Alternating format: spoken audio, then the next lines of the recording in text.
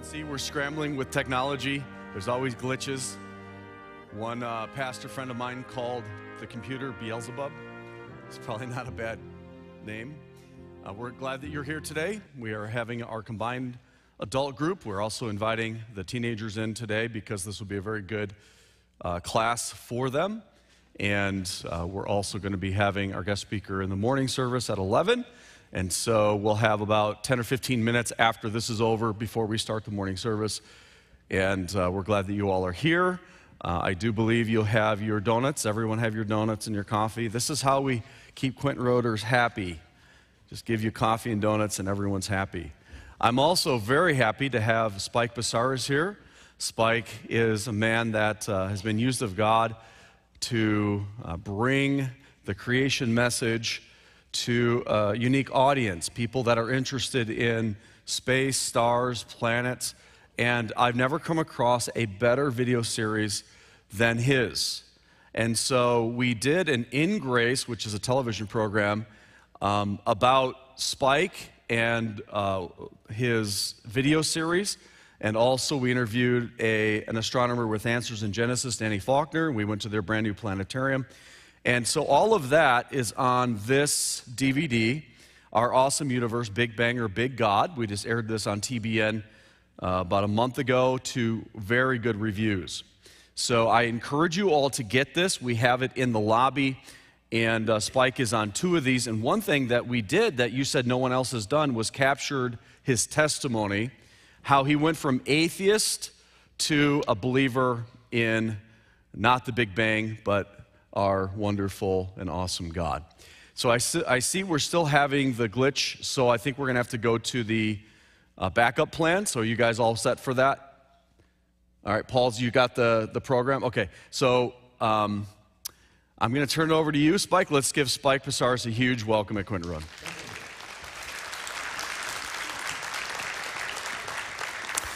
Thank you very much. It's my privilege to be here with you this morning and have the privilege of speaking on a subject near and dear to my heart, which is astronomy.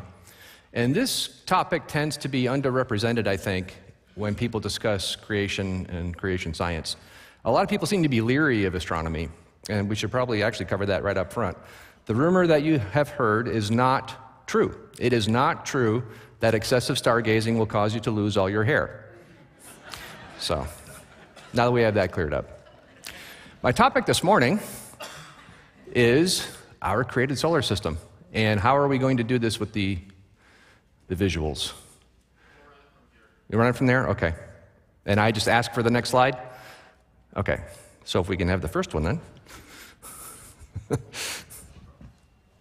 So we live on an Earth in a solar system with other planets orbiting a sun. Where did the solar system come from? If you look in science textbooks, watch science programs, go to museums, you'll be told that our solar system is the result of natural processes operating over long periods of time. That's the end of the presentation.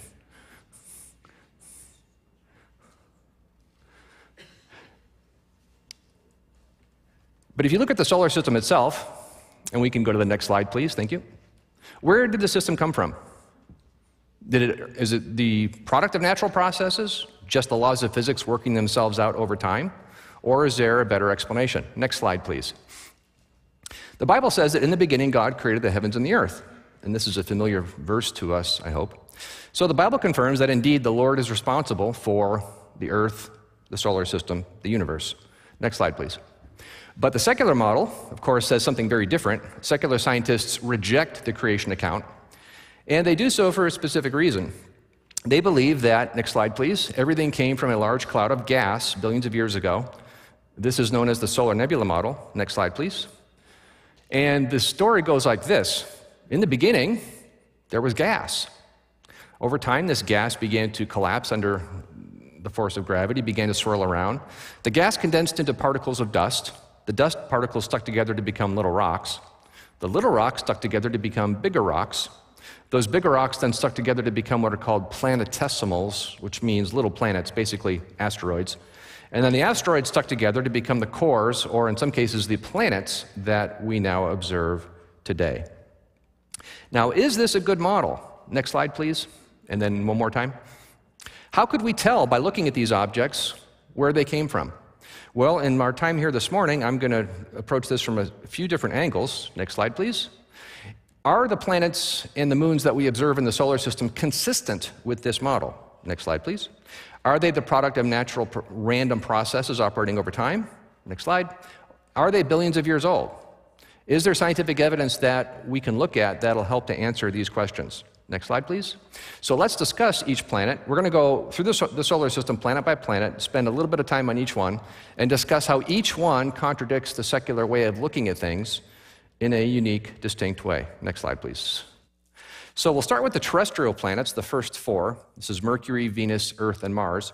They're called terrestrial because the Latin name for Terra is, the Latin name for Earth is Terra.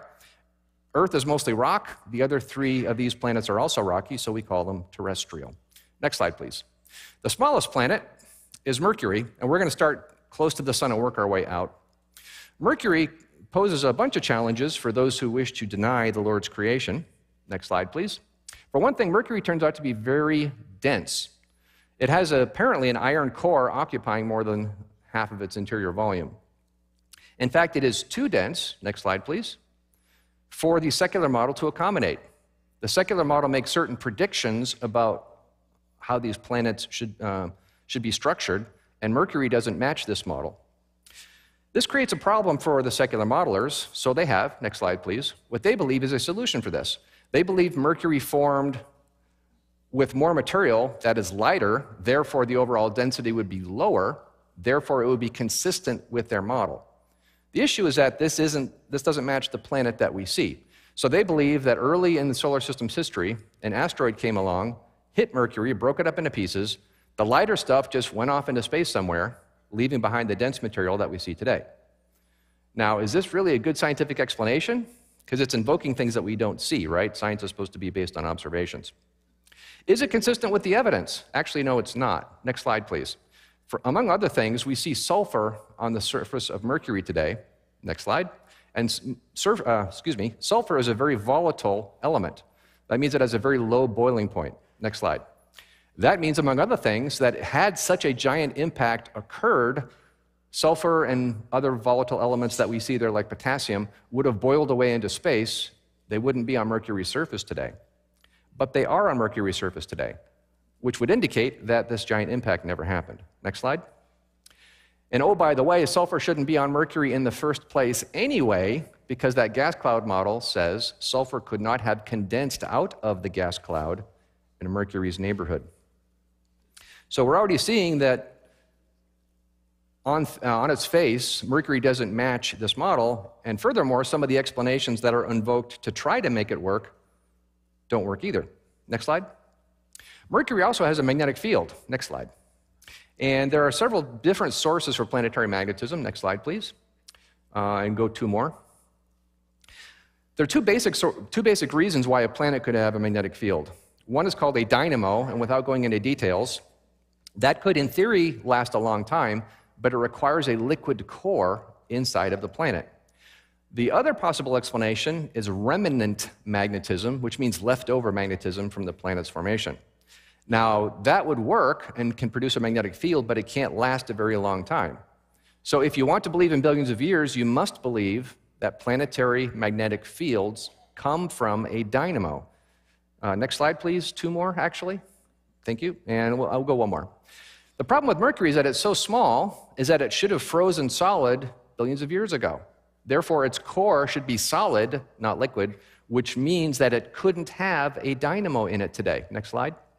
Therefore, there is no dynamo inside of Mercury, which means it shouldn't have a magnetic field, next slide, unless it's remnant magnetism. But as we just said, remnant magnetism can only last a short time. So I might have lost you in that chain of reasoning, so let me restate that. If Mercury were billions of years old, it shouldn't have a magnetic field anymore, but it does. That would imply, therefore, it's not actually billions of years old. Furthermore, next slide, the MESSENGER mission found that Mercury's magnetic field is decaying. Again, this makes it look very, very young. It's unlikely that it would have lasted and be stable for billions of years and then suddenly start decaying very rapidly right before we visited. Incidentally, creationists weren't surprised by the decaying field that was discovered. A physicist named Dr. Russell Humphreys predicted it ahead of time based on the creation account in the Bible. The secular side of planetary science, though, of course, did not anticipate this at all. Next slide. Moving outwards in the solar system, we have the planet Venus. Next slide, please. Which has a very thick atmosphere and creates a greenhouse effect. That has some interesting implications, but we'll skip that for now and just focus on, next slide, the fact that Venus's surface is very young. You can't see Venus's surface from Earth because of the thick cloud cover. So before we got there, lots of scientists were predicting maybe Venus has swamps and jungles and maybe even life. It's not at all like that. Venus's surface is more like the biblical description of Hades. It's covered in lava flows. Moreover, many of those lava flows appear to be quite recent. 37 different volcanic structures have been identified that are, in some cases, apparently still cooling off. Venus is supposed to be 4.5 billion years old. And by the way, it also doesn't have plate tectonics, so there's no obvious source for volcanism over billions of years. Nevertheless, it appears to still be volcanically active, perhaps today, and even if not then, quite recently. So the entire surface of this planet looks young and fresh, not billions of years old. Not at all what the secular side had expected. Furthermore, next slide, Venus is known as our sister planet because it's about the same size and mass as Earth. Therefore, it should be very similar to our planet, according to the secular way of thinking, because it's supposedly formed at the same time in the same place from the same materials by the same natural processes. Therefore, you would expect Venus to have a moon too, right? Just like Earth does. Next slide. But it doesn't. This creates a problem, at least an inconsistency, from the secular side of things. But they think they have, next slide, a solution for this. They believe that Venus formed with a moon, as their model would imply, and then early in solar system history, an asteroid came along, hit it, and destroyed it, and now it's gone. Where's the evidence for this happening? Well, the fact that Venus doesn't have a moon anymore. Is this good evidence? No. Moving on. Next slide, please. We have the Earth. I'm actually going to be talking more about the Earth in the primary, my other talk here in the morning service, and focusing on the fact, next slide, please, that Earth is uniquely designed for life. It has a lot of design features for that. For our time here in this first session, next slide, please, we'll talk about Earth's magnetic field briefly. We already said that planetary magnetism can come either from a dynamo, which could last a long time in theory, or remnant magnetism. The problem with the dynamo theory, next slide please, is that when you really look at it, it doesn't actually work. Scientists have been trying to model a dynamo that lasts for billions of years, and they've been trying to do this for a long time, and it hasn't worked. You can start with a dynamo, but it's going to run down over time and won't last billions of years. And the Earth's magnetic field actually looks like that's what's happening. Next slide, please. The Earth's magnetic field turns out to be decaying. That makes it look like it's young, and remnant magnetism left over from the Earth's formation. Now, if that formation happened just thousands of years ago, as the Bible says, then the Earth's magnetic field isn't surprising. It matches that description. It doesn't match the billions of years scenario. In fact, next slide, please, when we look at the magnetic field in depth, we can model certain things.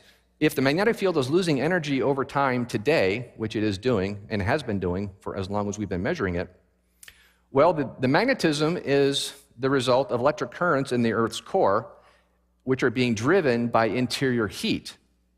So in other words, looking backwards in time, the Earth's magnetic field was much stronger than it was today. That also indicates that interior heat of the Earth was much higher than today. Is there a maximum amount of heat that the Earth could have ever contained? Yes, you can calculate how much heat would be necessary to melt the Earth's crust, for example. Now, apparently that didn't happen, so that's a good maximum that we can figure. And calculating backwards in time, a maximum age for the Earth would be about 20,000 years. Now, that's not to say it is 20,000 years. The Bible would imply it's 6,000. But 6,000 works within a maximum of 20,000, doesn't it? 4.5 billion, however, does not. Next slide, please. Another element of Earth that we can talk about is the Earth's water. Earth, of course, has a lot of water here, right? 70% of our surface is covered with it. Interesting thing, though, next slide, is that the secular model says there shouldn't be any water here. That gas cloud model says the Earth should have formed without any because it was too hot in the gas cloud at our distance from the sun for water to condense out of the cloud. This, of course, creates challenges for secular modelers. Next slide, please, because the Earth is very inconsistent with this model. For a while, they said, well, Earth formed without water, like the model says. And then comets came afterwards and added water to the Earth, and that's why we see water here today. Now, indeed, comets are big, dirty ice balls in space, so that seemed plausible, from their perspective at least, until we started visiting comets and figuring out what they're made of. And it turns out comets have some important chemical differences with Earth's oceans. Therefore, Earth's oceans could not have come from comets. Therefore, comets were not the source of the water that we see. This left secular modelers without a way to explain Earth's water. Well, this created a problem, of course. And when there's a problem, you need, next slide, a solution. So the solution today is that asteroids bombarded Earth early in Earth's history and provided the water. How much water do asteroids contain? Not a whole lot, right? Furthermore, some have a little bit of water. That water turns out also to have chemical differences with Earth's oceans. And as a last item, an asteroid impact is a very violent event. Is that going to add water to the Earth? Or is it going to vaporize some of the water that was previously there before the impact happened? They need hundreds of millions of these things to account for an ocean here on Earth. So you can glean for yourselves what the suitability of this model is. Next slide, please. Our Earth has a moon. We tend to take this for granted, of course. We see it in the sky and don't think about it a whole lot. But it has some very interesting aspects to it. Among other things, next slide, it's the only body other than Earth that people have actually walked on. And one of the reasons that they went to walk on it, other than to beat the Russians, next slide, was to figure out what this thing is made of and where it came from. There were three competing origin theories at the time of the Apollo program. Next slide. I won't bother describing them because the astronauts brought back samples with them and ultimately disproved all three theories. For a while, this left secular modelers without a way to explain the moon's existence. So this creates a problem. Where there's a problem, you need, next slide, a solution. So if you look up in the books today, you'll be told that the Earth formed without the moon until early in its history, a very large asteroid, one the size of Mars, came in and hit the Earth, threw a bunch of material up into space. That material condensed into the moon that we see today. This is called the giant impact model. Now, you look on Wikipedia, you'll see this is the explanation there. You'll see this in science programs, textbooks, museums, all the rest of it. There's a problem, though. Next slide. Turns out that when scientists went back and re-examined the samples that the astronauts brought back, this is in the mid-2000s, turns out some of the samples contained water in them. And the samples that were being analyzed were beads of volcanic glass. Now, water from moon samples isn't necessarily surprising. Maybe it came from meteorites or something. But the fact that it was within volcanic glass, which came from inside the moon, means that there's water inside the moon. And that giant impact, if it had happened, would have vaporized any water that was present. The moon would have condensed without any water. So the presence of water in these samples discredits and disproves the giant impact hypothesis. And this finding was published in 2008.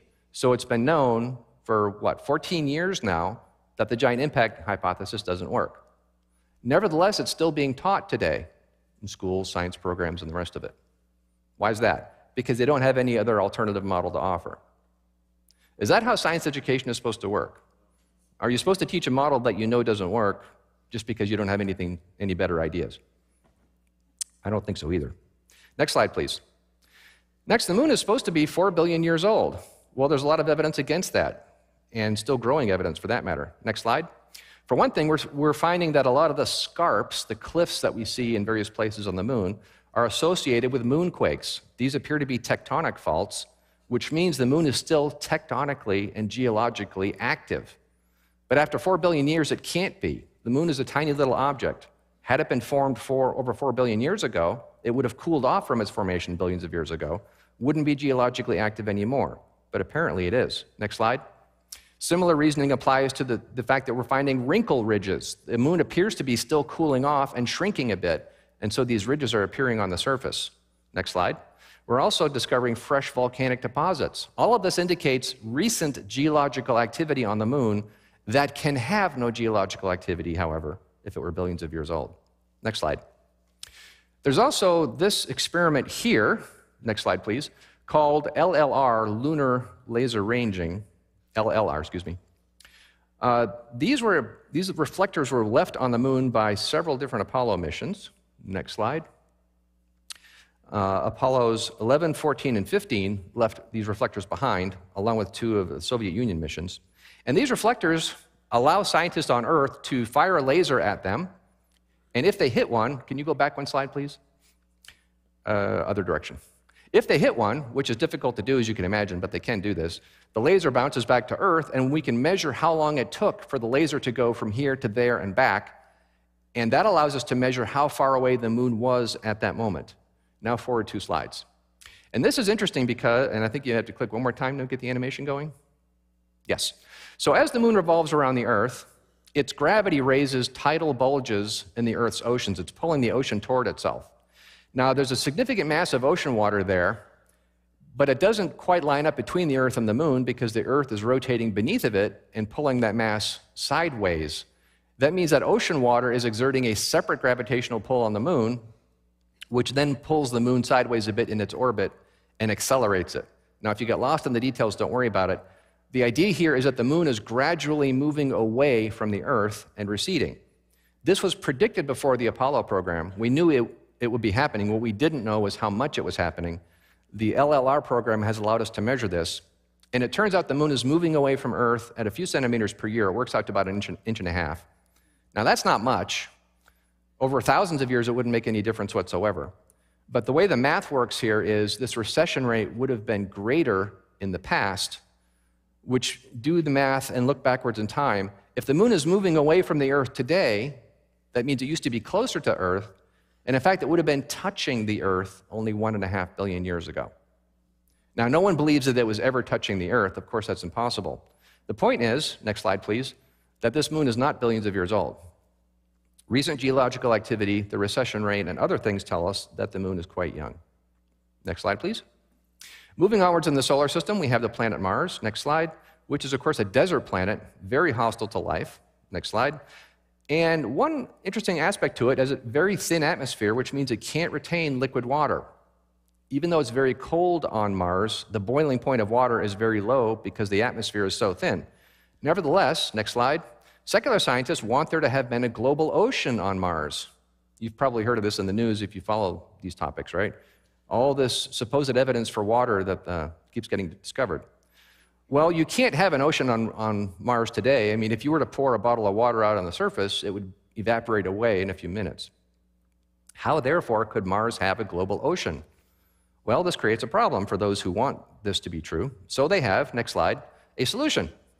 The solution is that Mars used to have a thicker atmosphere in the past, which would allow it to retain an ocean, but then an asteroid hit the planet, stripped away the atmosphere, which means that the ocean then boiled away into space, and it's a desert planet today. Now, this is interesting, next slide, when you consider the Earth and Mars together. We are told that it is unscientific to think that there was a global flood on Earth. Next slide, please.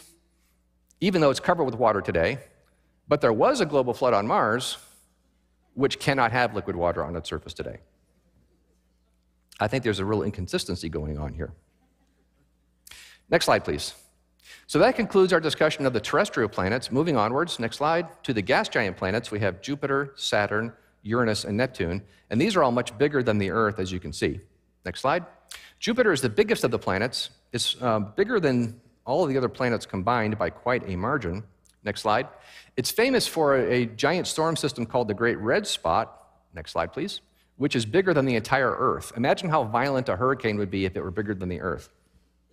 This has been on Jupiter for as long as we've had telescopes to observe it, so as far as we can tell, it's been there for hundreds of years at least. Maybe even it was created with this storm. Next slide. Jupiter is actually quite beneficial, and I'm going to touch on this in the morning service this morning. Its presence, and it is so massive, its gravity pulls in comets and asteroids and other things that might otherwise hit the Earth. What I'm showing you here is a picture of a scar from a fragment of a comet that hit Jupiter a few years ago. So Jupiter actually protects the Earth from impacts coming in from space. It's also stunningly beautiful. Next slide, please. When you look at some of the intricate cloud patterns across the surface. From an origin perspective, next slide, it presents something called the migration problem. Next slide, please. Had Jupiter formed from a cloud of gas, it turns out that there's real problems with the physics involved here. As material was building up in this gas cloud, Going through the gas cloud would have slowed these objects down, sort of a headwind, if you will. Well, when you slow down an object that's orbiting something, it moves toward the object it's orbiting.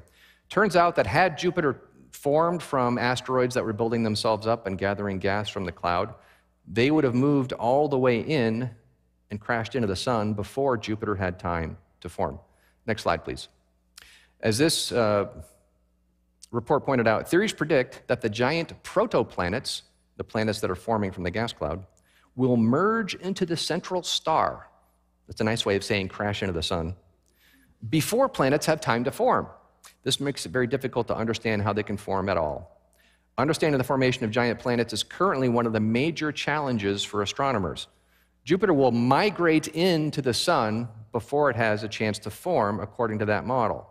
Therefore, next slide, there's a planet there, but, next slide, we actually shouldn't see it.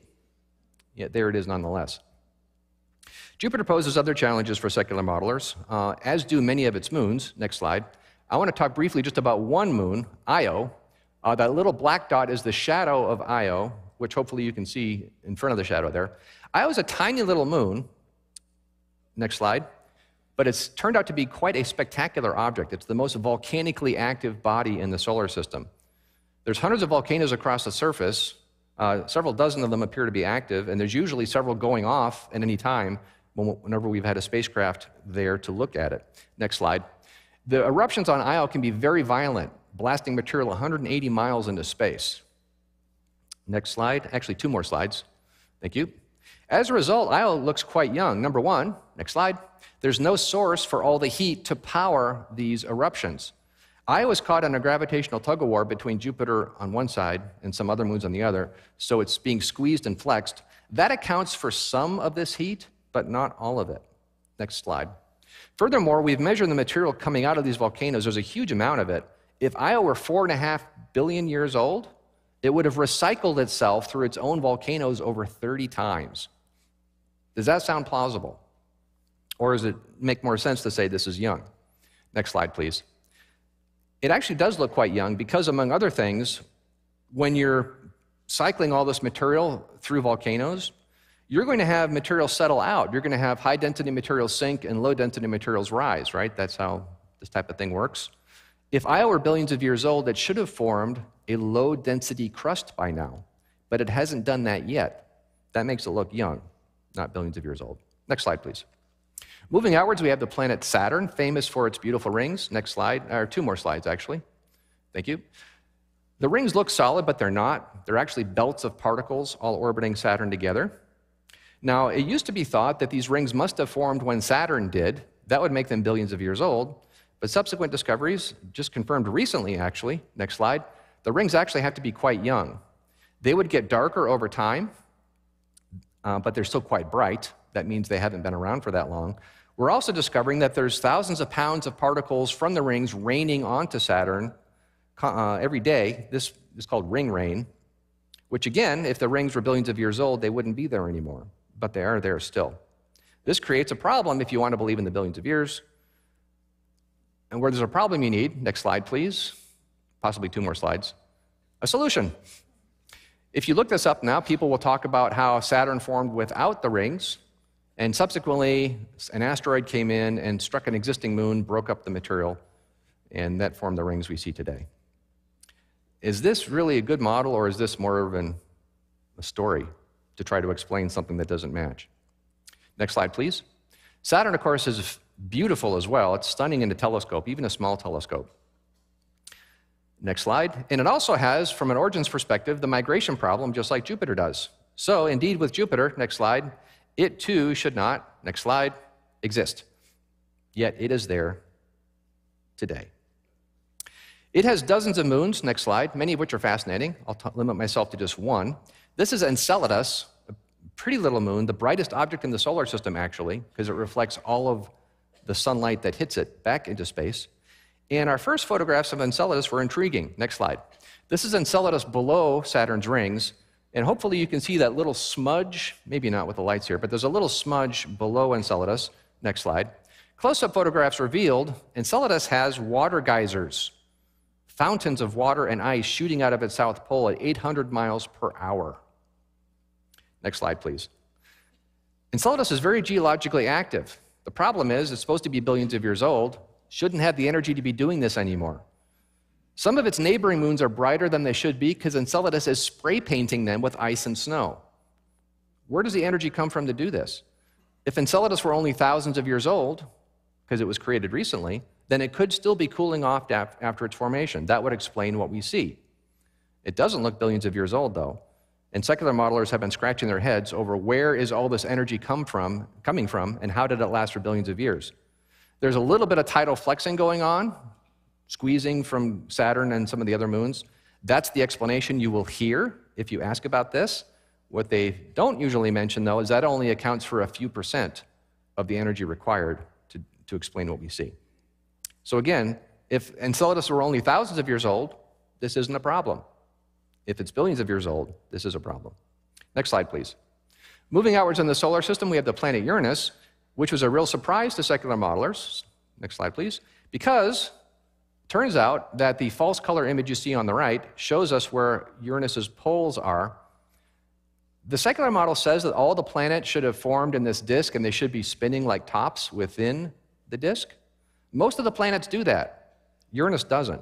Uranus rolls along sideways like a ball as it goes through space. Secular model says it can't be doing that. It can't have formed this way. So the secular modeler has a problem he needs to solve here. So the solution is, next slide, that Uranus formed the right way up, and then an asteroid came in and hit it and knocked it over. Are you detecting a pattern in these explanations? Does Uranus look like something hit it? Actually, no, it doesn't. Its orbit is very circular, and furthermore, it has a system of moons that are inconsistent with a collision having occurred, yet this is the only explanation being offered because it's really the only option that they have. Speaking of its moons, next slide, this is one of my favorite objects in the solar system, Uranus's moon Miranda, tiny little moon, only about 300 miles across, but look how weird this thing is. It looks like it was like a patchwork quilt, like it was assembled from a bunch of different pieces. Next slide, please. How would you like to have to be the one to explain how this got here from natural processes? There's places on the surface, like I'm showing you here, it looks like someone swiped a giant paintbrush across the surface. Next slide. It also has some very dramatic terrain, like the highest cliff in the solar system, over 12 miles high. Imagine standing at the top of that and looking down. Next slide. And look at how dramatically the terrain changes from one section to another. I mean, it looks like someone glued together a bunch of different pieces, doesn't it?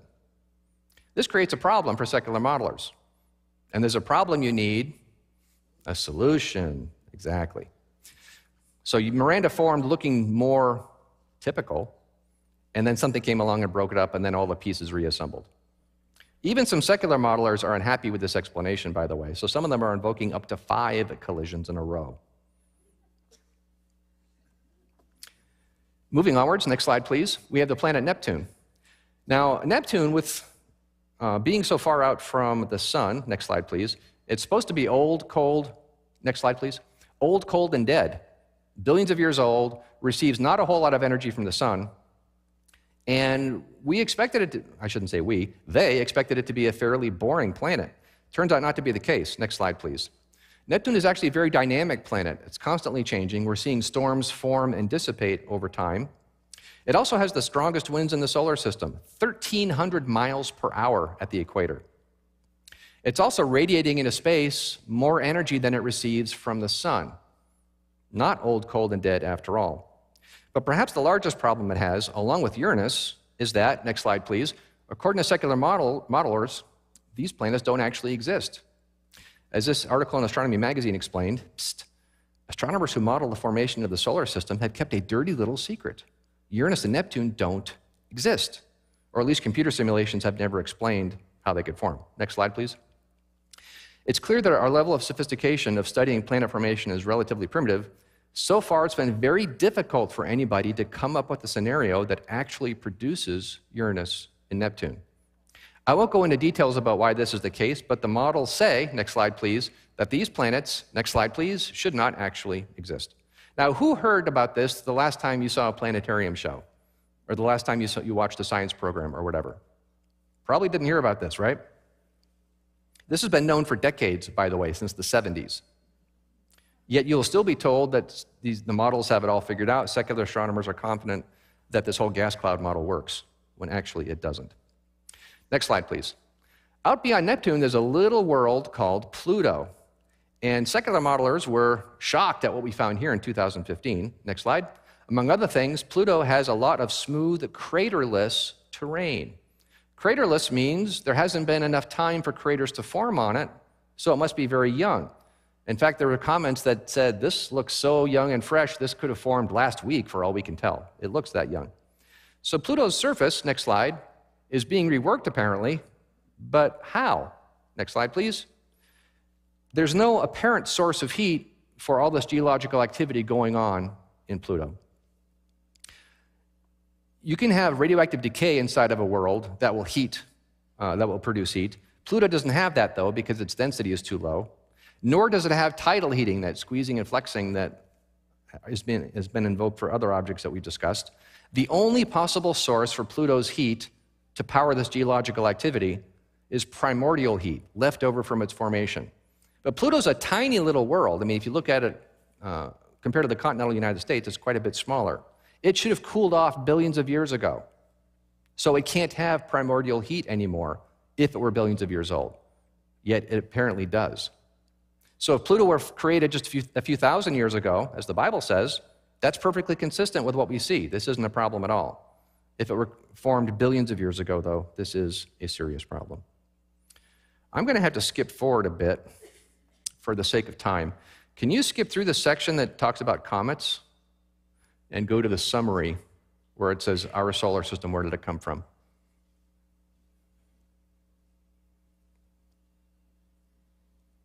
Six slides or so? Yeah, thank you. So what have we talked about this morning? We went planet by planet through the solar system and touched on each world that we see briefly, and some of the moons as well. Next slide. We talked briefly about the solar nebula model, the idea that this giant cloud of gas collapsed on its own under gravity and formed all these objects. 2 more slides. We asked, how could we tell if this model were accurate? And then 3 more slides, all the bullets. We asked, is each of these objects consistent with the model or inconsistent? We saw there are a lot of inconsistencies, and there's a lot more, by the way, that we didn't have time to discuss this morning. Does it look like the product of random processes, or does it look designed? That'll be the primary topic of my next session. And do these objects look billions of years old? We saw a lot of evidence against that for many of these. And again, there's a lot more evidence besides this that we could talk about. Next slide, please. This also offers us a perspective on scientific truth. Over and over with these discoveries, you'll see quotes where people say, we need to go rewrite the textbooks.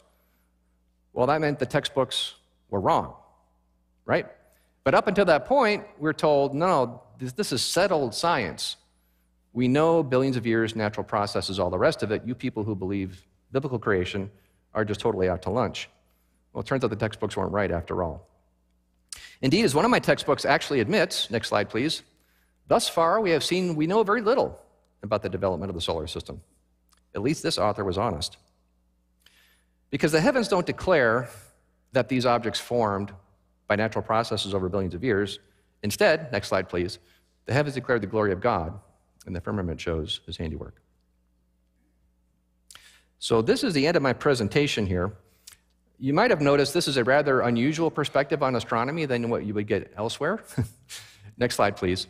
I have a site called creationastronomy.com, 1 more slide, and I have a free email newsletter that talks about discoveries as they are made. If this type of thing interests you, then that's available to you. It's free. You won't be spammed to death. It only comes out a few times a year at this point.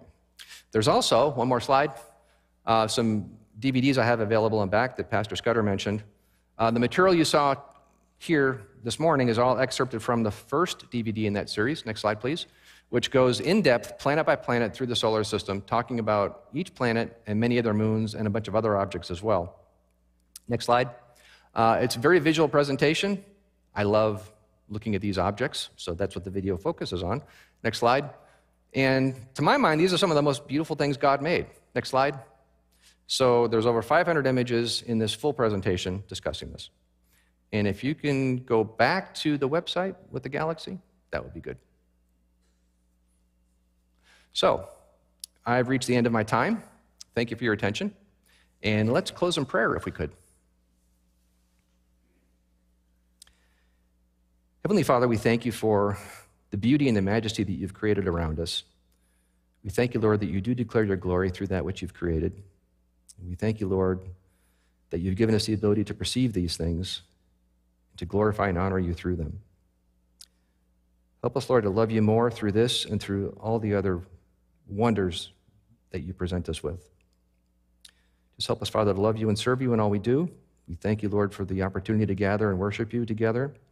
We just praise you in Jesus' name. Amen. Thank you for your attention.